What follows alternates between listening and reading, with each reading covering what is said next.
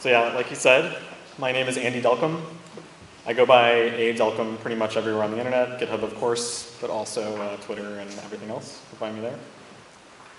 And I work at GitHub. I work primarily on the back end of github.com, so I'm going to talk more about that than like GitHub, the site, as we all use it every day.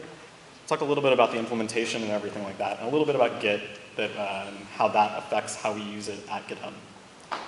So we're here at YAPC in Asia, and I have a little bit of a confession to make.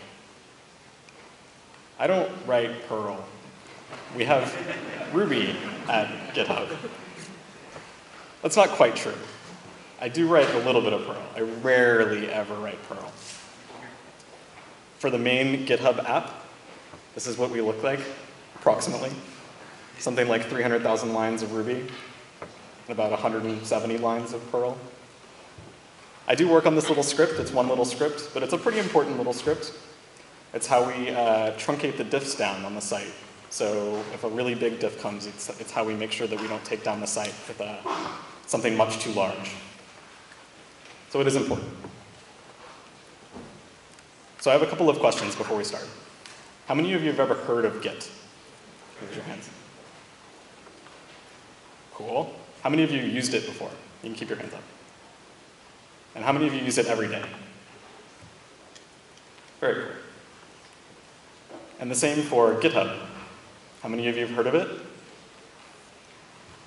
Excellent. How many of you used it before? And how many of you use it every day? That's awesome. That's good. So, like I said at the beginning, I'm going to talk a little bit about how Git is structured, how that structure affects how we use it at GitHub, a little bit about how we host the Git repos, and then a lot of this stuff is changing right now. So I'm going to talk a little bit about how we're moving from the old system to the new system, which is almost finished. First, talk a little bit about Git. I'm not going to talk about how the user interface to Git works, or like how you should use it, or best practices, or anything like that. I'm going to talk about the underlying guts of how Git works and how the data is stored in the repos. This is really important to how we access the Git data on GitHub, because we have to be really efficient. So we have to make sure everything moves really fast, and we do things with as few steps as possible. I'll cover this a lot more later, and it becomes really important. So you may have heard of this before, but everything in Git is stored in what we call the DAG, the D-A-G, or the Directed Acyclic Graph. So basically, everything in Git is stored in this large set of objects, and then there's pointers between all the objects, and those point in a graph. When we think about Git, or the DAG in Git, this is sort of generally what we think about. We have a list of commits. You can follow each commit backwards through history, look through the, follow each parent, and get all the way down to the history. So if you run git log or something like that, this is how we'll traverse that history, following each parent back. But this is only one level of the way that the graph is structured inside of Git. If you look at an individual commit, on the left there, you can see the structure of the commit, and you can see that it does point to its parent, but it also points to a tree. And none of the actual Git data, the data of the files, is stored inside the commit. It's all stored inside the tree. So if we dereference that pointer and look at the next level down and look at that tree object, we can see it looks sort of like a directory listing. This only has one file in it.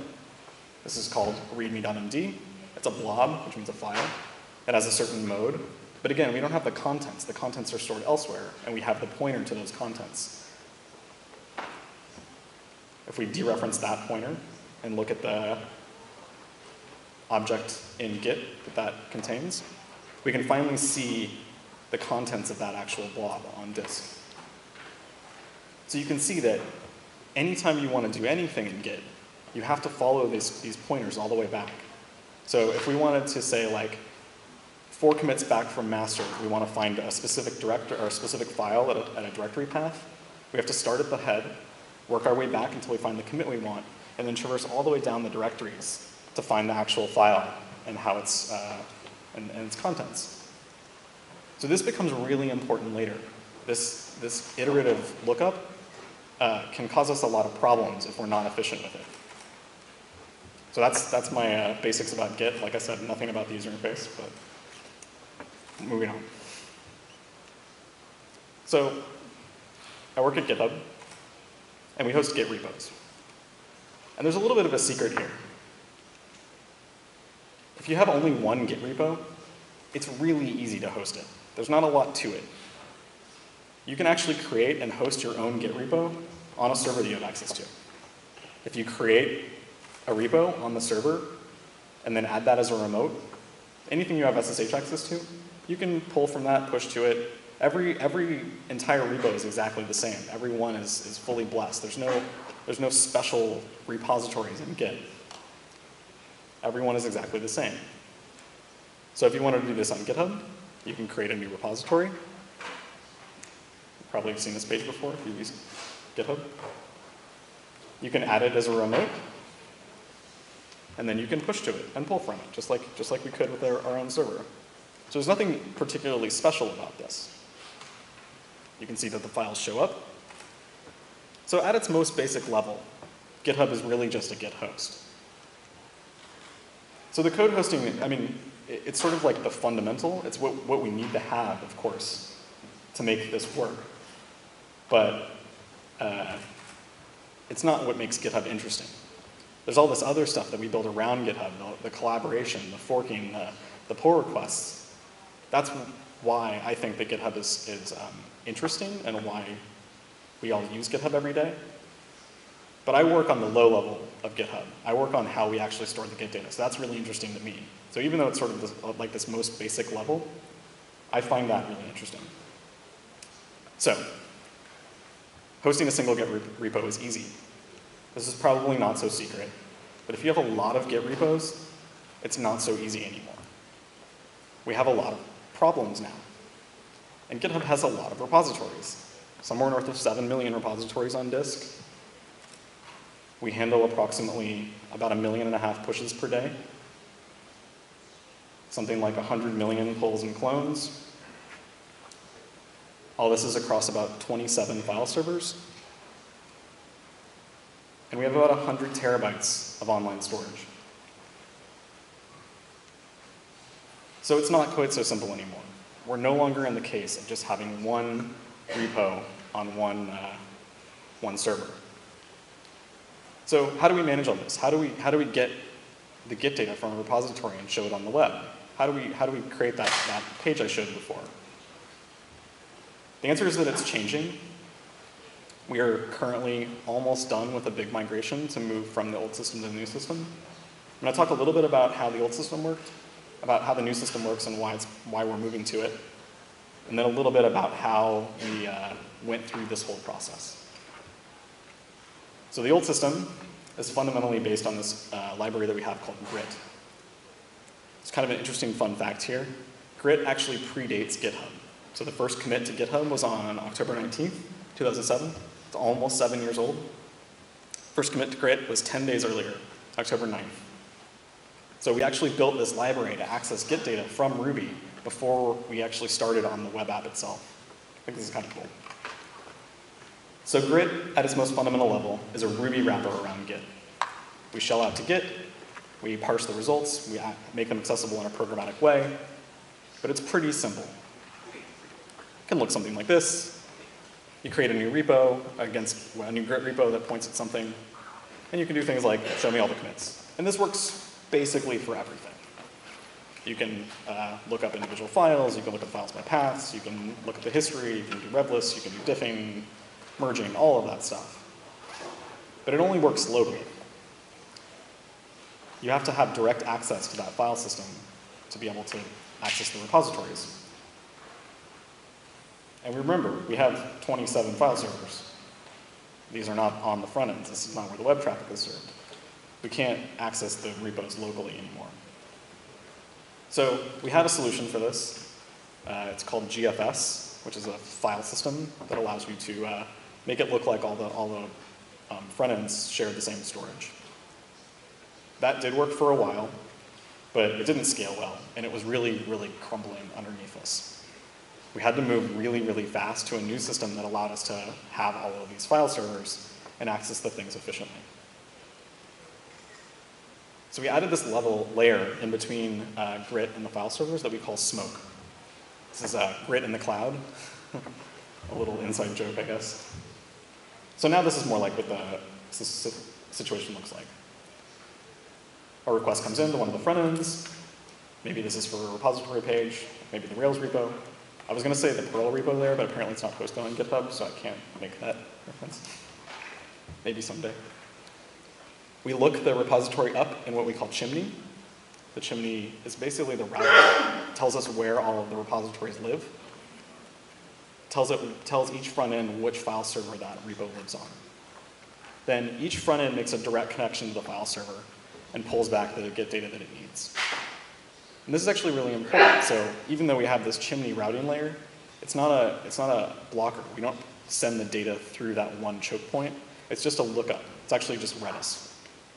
So it's really, really simple, which means that we can scale both the front ends and the file servers out horizontally as basically as far as we need without a single point that we need to scale up. This works really well for us. And this is the other really important thing that we did.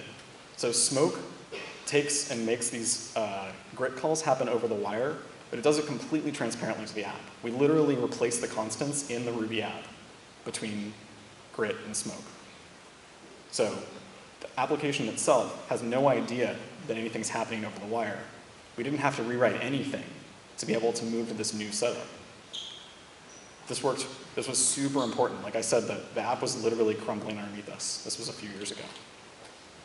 So this works really well. This was hugely important at the time to be able to do this move really fast. But there's some problems here. Let's say you have something like this. So lstree is how you look up all the files in a directory, and then load blob is how you would load that file off disk. This might be for something like gist. I don't know if you've heard of gist, but it just kind of shows it's like a little paste bin. You can see all the files.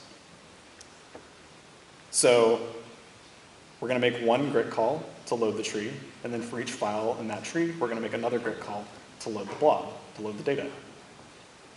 In the old Grit scenario, this worked fine. We're local. File system access is relatively fast compared to the network. We would need to cache these results, but it wasn't a huge problem.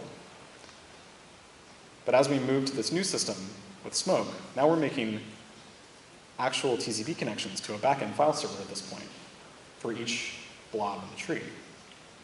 This is really expensive. We call this death by round trip. So for every one of those blobs in that tree, we have to make a new connection to the file server. We make a new round trip to get the data. This doesn't really work very well. So we need to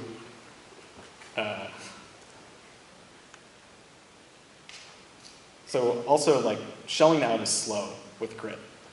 So Grit, every single time it makes that connection on the back end, it has to shell out to get the data. So we needed a new system for sort of both of these problems, both the round trip problem where we're going to the file servers, but also not having to shell out to get for each of these commands. So before I kind of get to the solution that we used, I need to talk a little bit about the history of Git. This is a very short history of Git. It probably has mistakes, but the important points are there. Originally, the Linux kernel was stored in this tool called BitKeeper. The team used it, and it had a lot of the same features that Git does. It was decentralized. Each repo was separate. But BitKeeper was proprietary, and there was a falling out between the BitKeeper team and the Linux core team. And so they needed to move to a new system. So Linus Torvalds, the primary author of Linux, basically went off for a few weeks and wrote the beginnings of Git as a thing to store the Linux kernel in. So he wrote all of the basic object storage layer, things like that. So this was originally written by Linus Torvalds. Now it's maintained by a man named Junio. Linus doesn't maintain it anymore. It's open source. They're not going to have the same proprietary problems that they had with BitKeeper. And also, the license for Git is GPLv2, so it's the same as the Linux kernel. And this becomes important later if you want to link against it. So, Git's written in C. We want a shared library that we can link against. We should be able to just link against Git and call into all these functions that already know how to connect to the Git repo. There's a few problems with this. First of all of Git was implemented effectively as a command line tool.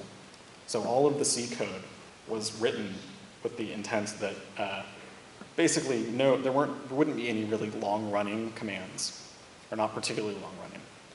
So the memory management is a little kind of hit or miss. Doesn't do a lot of freeing of memory because usually the commands will just end and you don't have to handle that. There's not a lot of good error handling. Pretty much whenever Git hits something that it doesn't like, it just exits the process, which when you're writing a command line tool is totally fine. But if you're linking against it, you don't want your web process to die just because there was something wrong in the Git repo. And finally, even if technically this was possible, there's political concerns and legal concerns. Git is GPLv2, and that's a viral license. If you link against it, that would indicate that you have to open source your app. It would be kind of a fun experiment to see what open sourcing GitHub would look like, but that's pretty unlikely to happen. That's kind of a non-starter for us. So there was a project started called libgit2. This was a ground-up rewrite of Git. It was intended from the beginning to be a good shared library. So it has sane error handling, better memory management, and best of all, it's cleanroom implemented, and it's licensed LGPL. So none of the code from Git itself lives in libgit2. There's actually a few exceptions to that, where there's specific permission from the authors in Git to relicense their code under LGPL, but primarily everything is rewritten from the ground up. So this project got started, and then as often happens with open source, it didn't really get enough steam behind it, and it kind of just withered on the vine. Instead, a different project called JGit, which is implemented in Java, kind of got most of the share of the open source developer community in Git. It kind of pulled ahead, and it was much more feature complete. And at GitHub, we don't use Java. We don't use JRuby. We can't really link against a Java library very easily. So this didn't really work for us. So we came back to libgit2. There was a Summer of Code project a few years ago. And the student in that Summer of Code project was now one of my coworkers, the Martin. And he basically spent the summer and then the following fall and that winter and basically until today, 2 years later, or 3 years later, working on libgit2 full-time. And now libgit2 is pretty much feature complete. It doesn't have quite every single thing in Git. There's a few exceptions, but pretty much everything that we need at GitHub is implemented in libgit2. Now, it's not even the case that GitHub is the only maintainer. Microsoft is a really big maintainer of libgit2 as well. And they have a C# implementation, or a C# library that links against libgit2 as well, which they use in Visual Studio for all of their Git support. So they have a vested interest in this as well at this point. So now we have this library that we can use that we can link against, so we don't have to do shelling out anymore like we did with Grit. We obviously need some layer in between we're not linking directly against the C in Ruby land. And the Ruby wrapper around libgit2 is called rugged. It's just a C extension, so it just connects and makes all the calls that needs to happen in libgit2. Like I said, it's a Ruby wrapper around libgit2. So Grit was a Ruby wrapper around Git itself. So now we have this new version of Git called libgit2, and now we have this new Ruby wrapper around it called rugged. The code looks basically the same. The APIs are a little bit different, but it looks basically like Grit did, just with a slightly different API.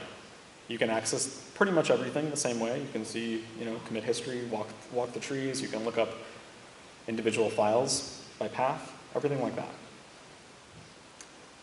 Another thing, just like in Ruby, we needed an extension that links against libgit2. There is one for Perl. I've never used it. Like I said, I don't really write Perl very much, but it's called GitRaw. appears to be on CPAN. It's developed on GitHub. At a cursory glance, it looked like it worked pretty well. It looks pretty complete, at least. But I have never used it, so it might be terrible. But I hope nobody who is here wrote it. So we've got rugged to replace grit, and so we can link against, or we can access the Git repos. But just like with grit, where that can only happen locally, the same thing is true with rugged. Rugged can only operate against the local files. So we need a replacement for that smoke layer as well. And this is basically what I work on all the time. We call this GitRPC. We're making the calls against the remote server. And it's basically like smoke, but better. It uses the same wire protocol, but it has a bunch of features built into it. One of them is caching. So like many large sites, GitHub would basically fall to its knees without a big level of layer of memcache there. In Smoke, we had to kind of have this layer around it that did the caching. And it was very ad hoc and one-off. Many things did not work well with it, and we had a lot of fun sort of finding all the places we needed to add caching, and then going back and adding them later. We didn't start out with caching in mind. GetRPC, on the other hand, has caching built into the protocol from the ground up. So in the client, we add caching with every single call and think about how we should cache that call. We have pluggable wire protocols. So right now, the wire protocol is the same as Smoke was using because it was simple for us to implement. But we want to move to a new system. The system we use right now has a bunch of problems. It's kind of developed internally. It is open source, but effectively we're the only people who use it. And it's really opaque. Another problem with it is that BirdRPC, or the wire protocol is called BirdRPC. It doesn't support encoding tagged strings, and we're dealing with all this text data from the Git storage. So we want to move to a protocol, a wire protocol that does support that encoding problem. So GitRPC in general, this is one of the big changes from Smoke, is fully encoding aware. So there's this kind of funny thing about Git. Git calls itself, the stupid content tracker. This is in the man page. This is really what it says. There's an emphasis on this stupid part. Git doesn't care about encodings. Git doesn't care about much of anything. It just stores bytes on disk. It does this really small level where it tries to detect the difference between text and binary, which effectively it does by seeing if there's any null bytes in the file. And there's plenty of encodings that are text-based that have null bytes in them, like UTF-16. So Git does not do a good job at this at all. And the problem was that Smoke didn't either. Smoke just took the bytes off the file server and sent them directly to the front end. If these were not in encoding we expected, like ASCII or UTF-8, like something like shiftjus, we wouldn't be able to do the right thing at the sort of the protocol level. We would do one-off little things for each individual page to make sure that we transcoded UTF-8. So maybe like the page that shows the files would work fine, but maybe the blame one didn't, things like that. It wasn't holistic throughout the system. So like I said, GetRPC is encoding aware. We're moving to a wire protocol that does support tagged encodings, but right now we send the encoding alongside the string in BirdRPC, and we try and detect and tag the string as close as possible to the data. So basically, as soon as we read the data off the disk on the file server, we do encoding detection using libicu, and then we tag the string. So that way, throughout the whole system, everything is correctly tagged, and we know the encodings for all the strings. Then, when we're displaying the files, everything we display on the web is UTF-8. So we know that we can transcode in one spot. We have one code path now that handles all of the transcoding of blob data, file data, onto the website. So every path that displays any of that file data will probably get transcoded and should display properly. This is getting better all the time. It's better than it was a year ago. We have more ways to go. I know that encodings are kind of a problem in GitHub, and I've heard about it from many Japanese users and companies, things like that, but we are getting better at it, and hopefully we'll get better. So, we have this old system, and we have this new system. The new system is better in many ways, but we have to make this switch somehow. It's taken about 2 years so far, and we obviously couldn't make this as one big holistic change. If I'd opened that pull request 2 years ago, it would still be open today, and we would never merge it. It would be horrendously huge. We use Git in a lot of places on GitHub, unsurprisingly. So what we did is, we basically did the migration on master. We had both protocols available to us from the beginning. This is basically what the code looked like. There's a little more error handling, but this is actually how these things worked. So we had one method called get that allowed us to access everything via smoke. This was the old method. And we had the new one called RPC. And we could move stuff over to that new method as we went. This is important because everything that changed between smoke and getRPC was just at the protocol level. It was at the API. The way that we stored the repos on disk didn't change. We still were accessing the Git repos basically in the same way. And so there was no need to separate things out and say that these repos would only be accessible via getRPC and these could be accessible via smoke. That didn't have to happen. So we still had to make all of these changes over. And we, like I said, we use Git in a lot of places on github.com. And we used a few different methods to help us switch over. Probably the biggest one is we use this tool called Graphite. This is a graphing library. It was originally written at orbits.com. And it's basically a round-robin database. It's like RRD tool, if you're familiar with that. But it allows us to graph many different things. And at GitHub, what we did is we graphed every single call through both smoke and getRPC. So we could see our progress over time. And we also didn't graph just the calls, but also the timing of each call. So we could see that over time we weren't making anything slower, or that we weren't making a bunch more calls happen because we messed the caching up or something like that. We could see that everything was looking basically right at this very high level from the graphing library. So I have some graphs to show the difference. These are some graphs from about a year ago. These show about a month of data.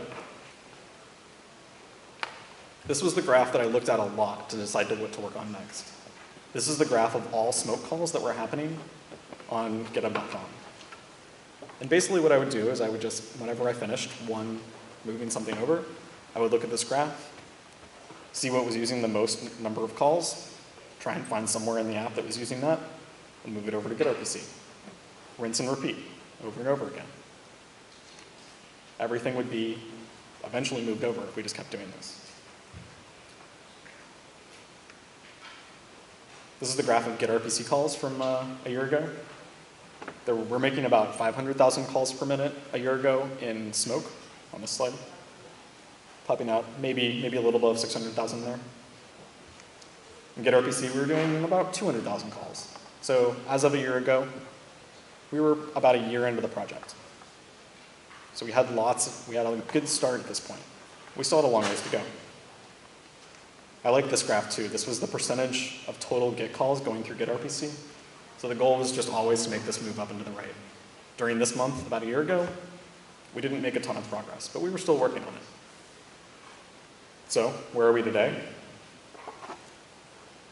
This is that same graph of the percentage of getRPC calls going through Git, or Git calls going through getRPC over the past year. So we're basically really, really, really close to being done. We're somewhere like 99.9% of all Git calls going through getRPC now.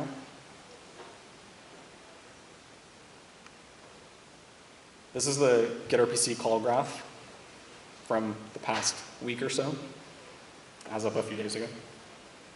We're topping out somewhere like around 1.2, 1.3 million calls per minute. So it's gone up quite a bit, maybe a factor of 5 or 6 from a year ago. Everything still seems to be holding up. This is the graph of the smoke calls as of this week. We're doing something like maybe 100 spikes above 100 calls per minute. We're getting really, really, really close. But we're not done yet. We still have to find those last 50 to 100 calls per minute, that last 0.1%. And this is like really solidly long tail territory, if you've ever heard that term. We're no longer at this point where we can find like a big thing that uses a lot of calls and just wipe out thousands of calls per minute in one go. Every one of those calls left is basically called really rarely, only every now and then, and it's really challenging to find where they are. So we have this tool internally that we call backscatter, and this is how we're finding that last little bit. It basically has two modes. Actually, it has three modes. We haven't gotten to the last one yet. The first mode is call counting. So this literally just counts how many times methods are called. You do something like this. You just add the method into the method call, add backscatter measure, and then every time that call or that method gets called, we count it. We put it in graphite so we can see it. For the smoke stuff, this wasn't quite as critical. Many times we don't know how often a method's getting called, but with smoke, we have those API graphs, so we know about how many are happening. But still, those are happening over the wire, and we have a lot of caching, so we don't know exactly how many times the methods were getting called. This is for a different method, but basically you get this graph of how many times the methods are getting called. This graph, or this method, is not getting called very often, so you can totally just measure this without a problem. So the second mode for backscatter is called, we call it tracing, method tracing. So once we know that we don't have so many calls that we're going to overwhelm the app, because the method tracing is somewhat expensive, we can add in this trace call. And this does take a parameter. So that 20 says that 1 out of every 20 calls will actually get traced. So this allows us to trace methods that are still getting called quite a lot. When we first put this in, it was about a month ago, and there were still quite a few get calls happening, and so we wanted to turn that down so we weren't going to overwhelm anything. But this is really cool. This gets us pages that look like this. So this is basically the last few calls that happen for that specific get call. It's basically just this get trees API, which is what we're going to move over next. That's what I've been working on this week, effectively. So we're moving closer and closer and closer. We're almost done. It should be really soon now when we're fully moved over. But it's been a really long project. So to recap, how do we move over this like fundamental part of the app? The way that we did it, and the way that I think works well, if you can, run both concurrently. Run the old system and the new system side by side. So you can do the migration of each step on master in your repo. You don't have to do a big pull request to do the whole rewrite all in one go. You want to try and measure as much as possible about what's happening with the old system and the new system, so that way you can actually use data to drive your decisions, and you're not just guessing at what's happening. And then finally, when you're really, really close and you're trying to migrate that last few percent, see if you can use some sort of method tracing to find all of the last places that actually get used. Thanks a lot. Again, my name's Andy Delcambre. You can find me on the internet there. And I have a few resources if you want to look. There's 2 talks there at the bottom. One is by my coworker Zach Holman, how GitHub uses GitHub to build GitHub. This talks about a lot of the collaboration tools and the pieces that we use to sort of discuss and move and make the migration over. So not the code level stuff, but the higher level social stuff about how to move stuff over. And then that last one is by Vincent Marti. It's called My Mom Told Me Git Doesn't Scale. And he's talking about the very beginnings of the Git-RPC migration. So this was given about 2 years ago, at the very start of this. Now we're basically done. And that first one, it's called Git for Computer Scientists. And it describes in a really good level of detail, the way that Git works sort of in the database layer, how all the objects point to each other. And I think it really helped me understand how Git worked. And I hope it would for you too, maybe. So that's it. Thank you very much for listening.